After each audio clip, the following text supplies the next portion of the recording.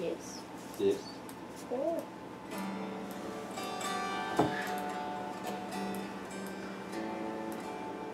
It's New Year's Eve 2014. In 3.5 hours, it will be 2015.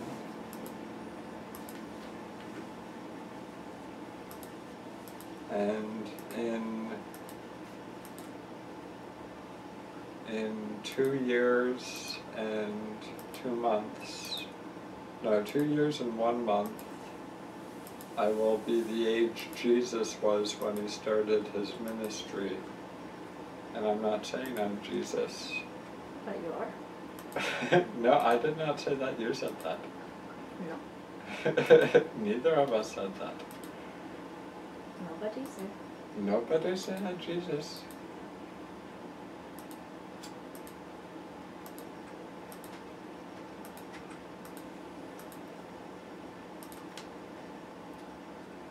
No, but the problem, people derisively say on the internet, like, why do all schizophrenics think they're Jesus? And I really have never really, like, honestly thought of Jesus. Oh, that's good. And, like, first of all, like, I have read very little of the New Testament, and if I were to think I was Jesus, I think I would need to know who Jesus was to think I was Jesus, and I don't know who Jesus was. I know at the beginning of Matthew, he says a lot of very harsh words, and I don't think I am that person.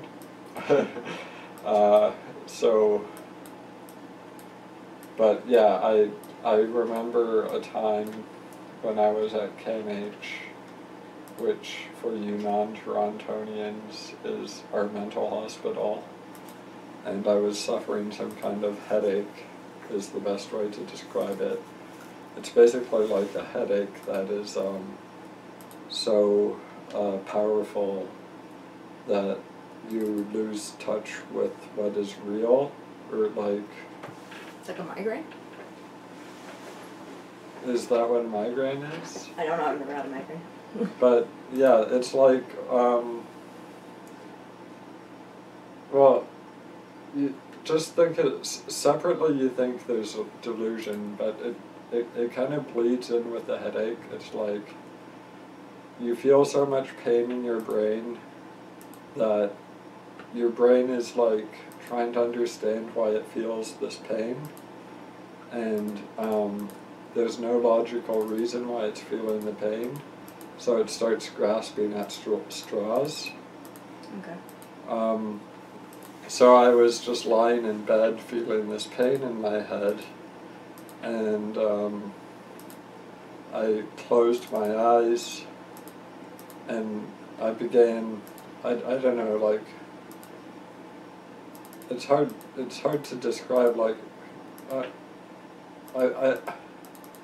I began to think of, like, explanations that were outside of what would be considered, like, if all of a sudden a bird appeared in my room and all my windows were closed, my doors were closed, there's no logical reason why there's a bird flying around in my room, but nonetheless there is a bird flying around in my room, your brain goes like, okay, how did this happen? And when there is no logical reason for why it's happening, you say to yourself, well, then obviously it must be magic or something. Yes. Like, can you understand that? Like, Yes. Okay, so anyways, feeling this pain, and I was like, why am I feeling this unrelenting pain in my head? And I know I've been eating right, my body isn't sick as far as I know. This isn't a headache, like, it's different from a headache, and like I phrase it in terms of it being a headache. Anyways, So I close my eyes and just think, I'll just close my eyes and lie in this bed and let this pass, and the pain continues. And then when you think about like human suffering, like I said, I haven't read the Bible, but like you think about Jesus having suffered, that's like the most obvious, at least in the context of what I know, that's the most obvious thing to go to. And then you think, well, you know, I had my eyes closed, and they have they have like these boxes, these large boxes that carry plate after plate of food. And it was like rolling down the hallway outside of my hospital room. And I started to imagine that I was,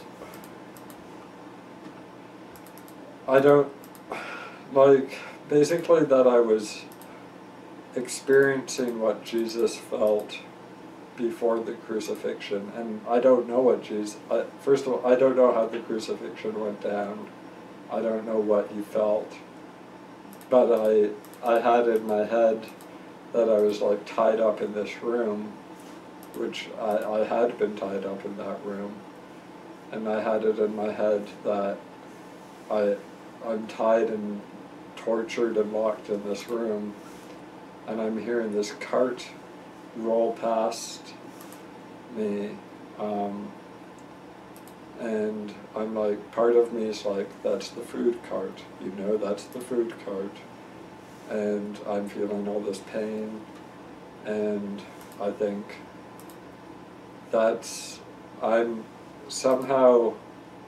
I'm getting messages from the past of, you know, messages in the terms of like, I am feeling the sensation that Jesus went through when he was, I don't know if in the Bible he was bound or before the crucifixion, but yeah, so that's the closest I've come to feeling like Jesus, in that I felt people were preparing to kill me, and I felt, I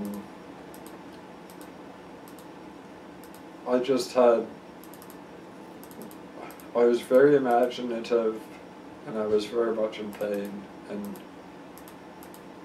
so when you think about like a crazy person saying, I'm Jesus, I can heal the whatever, I can turn fish, and he's like ranting on the street about that, you should know, for like, if you want to call me schizophrenic or bipolar or just delusional, you know, whatever you want to call me, like I've had that experience of feeling I'm Jesus, but when I say I feel I'm Jesus, I'm saying I felt extreme pain, and I didn't understand why I was feeling it. Yeah, but this is a guitar practice video. Yes. And did that all make sense? Yes. Okay. It was just something crazy to talk about. No, but I understood what you were saying. Yeah.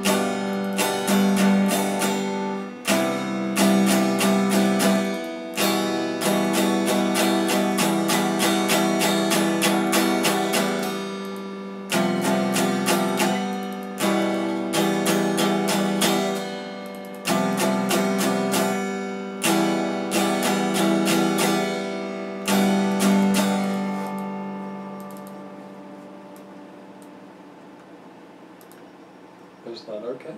Yes. Exactly.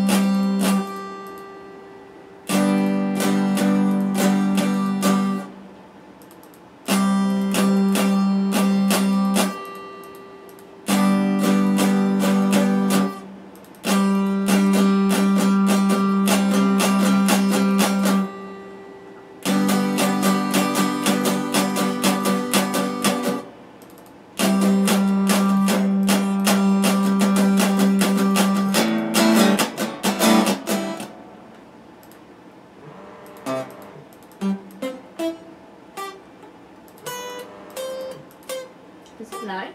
Oh, it is. Cool. Oh, I have to take my pills too. Don't let me forget about that. Okay. For some reason I remembered the Clano, but I forgot about the lithium.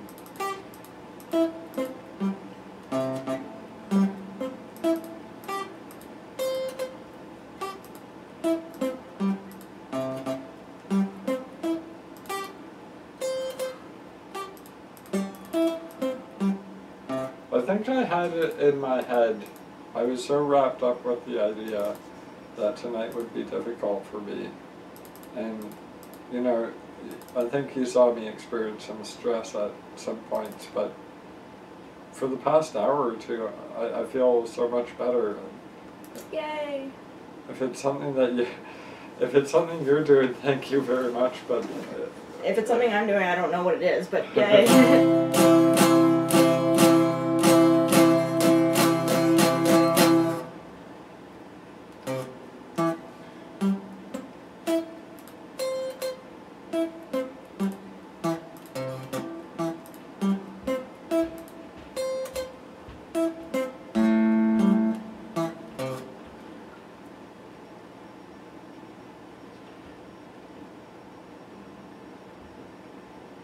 Yeah, so I'm not gonna take my meds now because I don't want to go to sleep.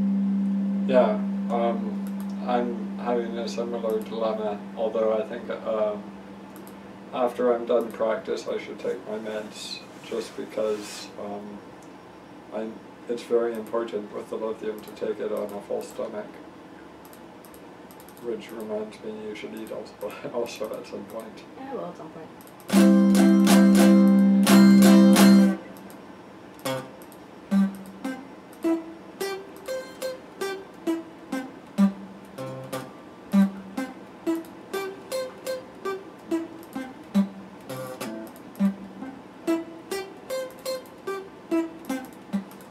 Can I ask you a question?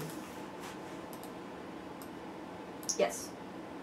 Do you sometimes have fears that you know you can't express and they seem like you can't express them because you know they might not be true, but they just seem so possible? Yes.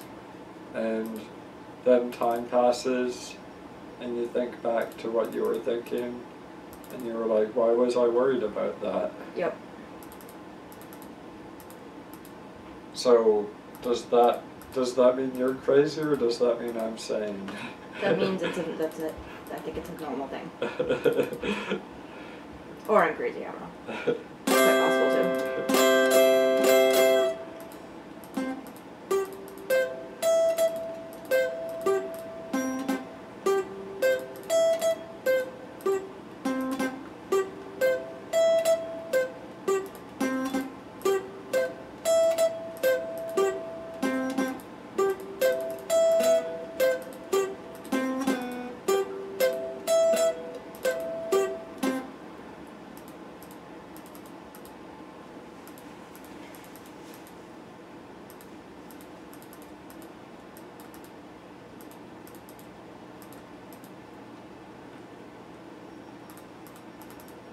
You're kind of like my drummer. How am I your drummer? With Like the clicking? Yes. Okay.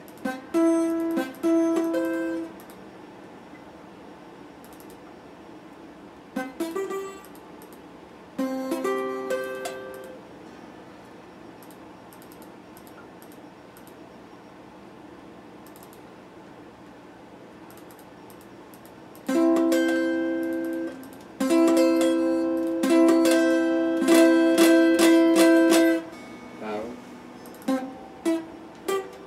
Oh no, he hurt his little self.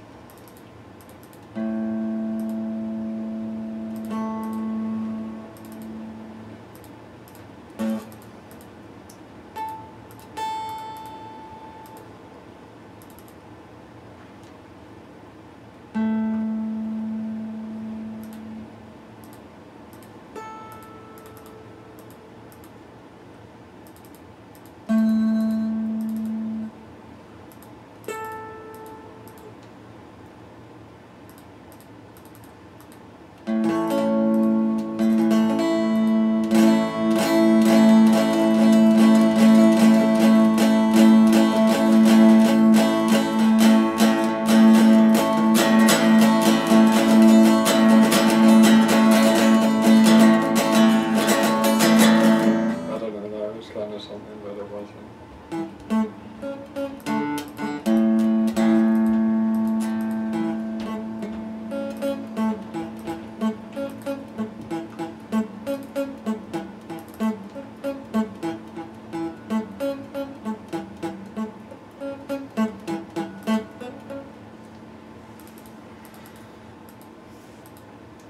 If you were to meet Hugh Laurie, what would you say to him or ask him?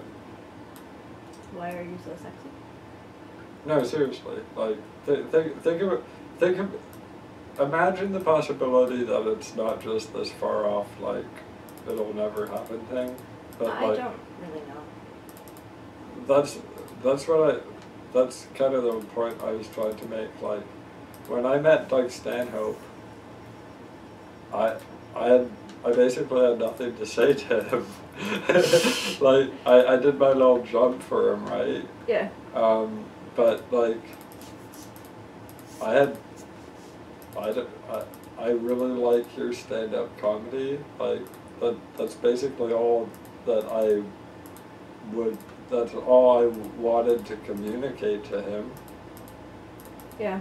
And like, so, I mean, I went to the theater not expecting to talk to him, and then I got a direct opportunity. Like, he even like stopped so I could speak to him, and I realized, like, I spent like hours after hours of like watching him perform stand-up on my computer, and then I met him, and I was like, so like, that's my question. What do you, like, what would you say to him? Yeah, I don't know.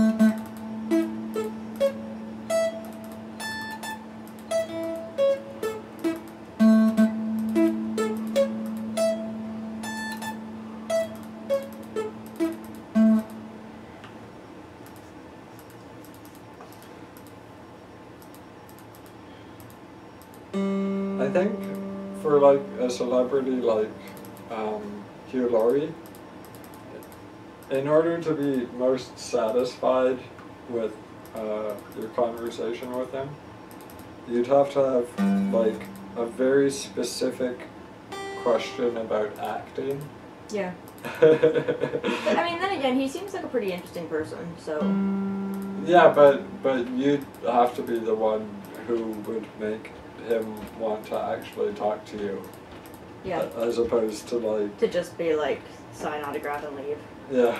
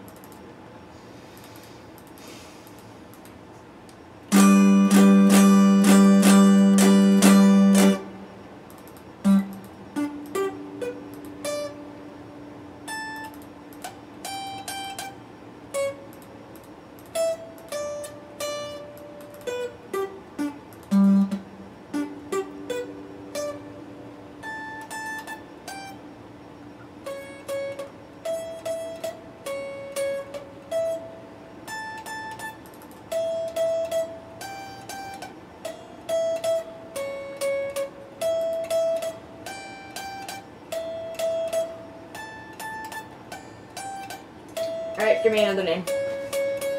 Another name? Yes. For a food? Sushi restaurant. Oh, Blue Lighter. Okay.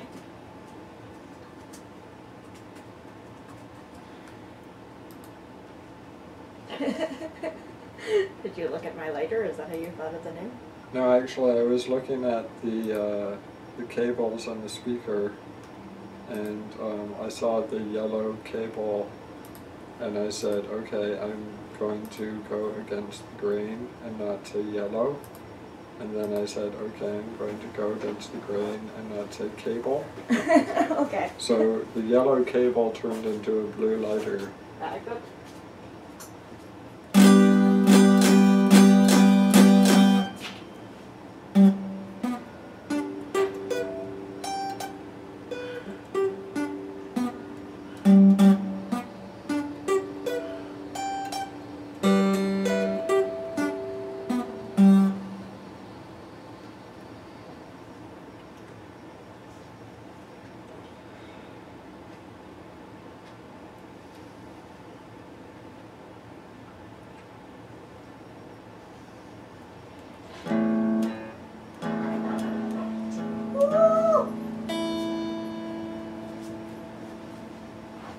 I guess I could just start calling this a podcast.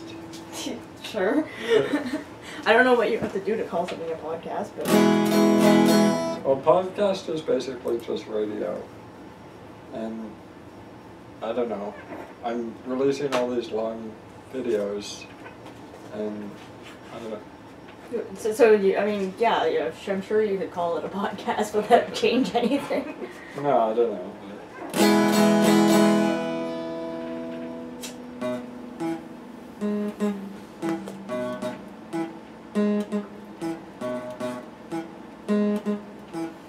It's just like, as opposed to thinking of what I'm doing by filming all my practices as like something a crazy person would do. Yeah. If I start saying, "This is my podcast," Yes. I'm no longer just a crazy person playing guitar all the time. You're a podcaster.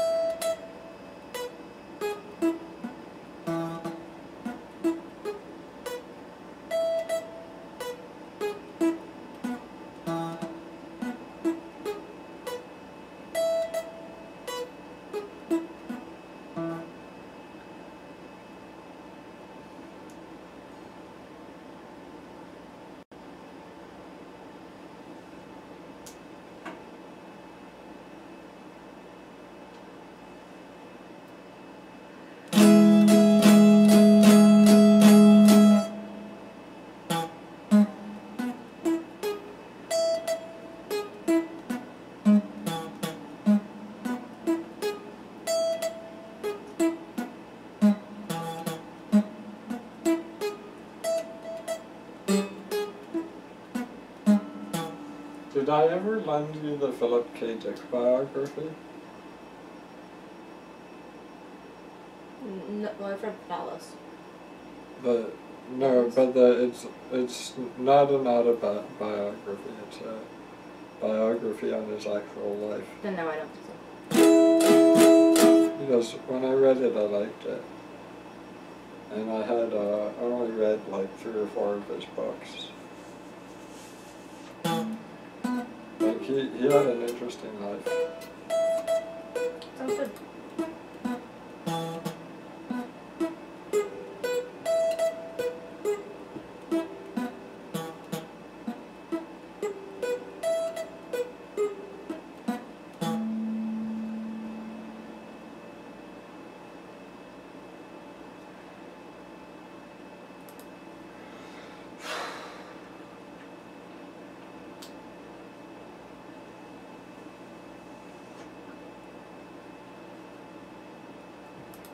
I don't know if I did this section or not before. Caged is so confusing because I get to these parts where like, I forget what I already did. Yeah. It's okay though, so you do it again. Yeah. Or sometimes I might miss a part. But I mean, like, if I'm at the level where I don't remember if I just did something or not, am I actually learning anything? I think so. Practice. Muscle memory. Yeah, like subconscious, right? Procedural memory.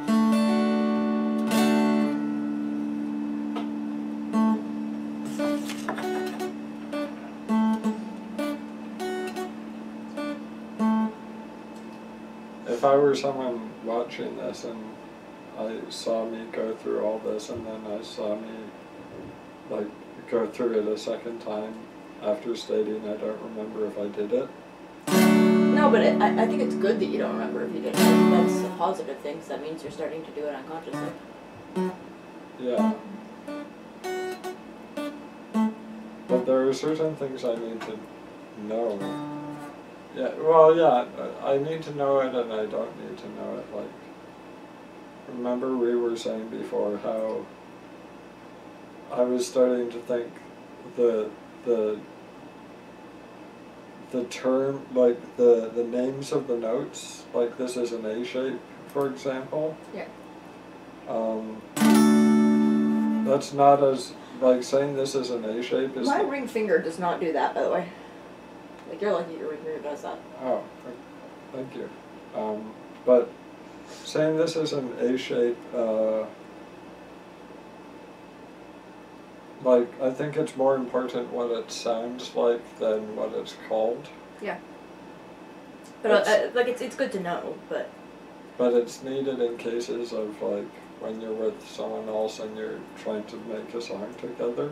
Yeah. So, the big thing about what I'm doing here is I need to memorize what's called the root notes. And if I'm doing this subconsciously, like I need to consciously know what the root notes are. Yeah, but I think you kind of do.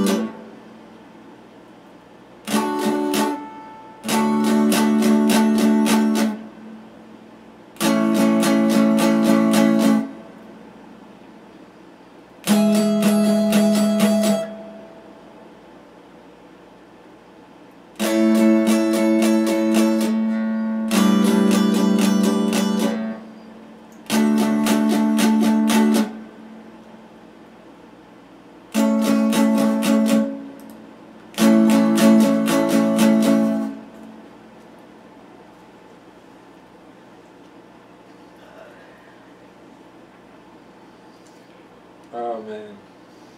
I'm gonna lie down for a couple minutes, but like wake me up if I'm not up in like an hour, okay? Okay. Yeah, I'll do that unless I also fall asleep. Well, if you're going to sleep, wake me up first. Okay. I love you. I love you.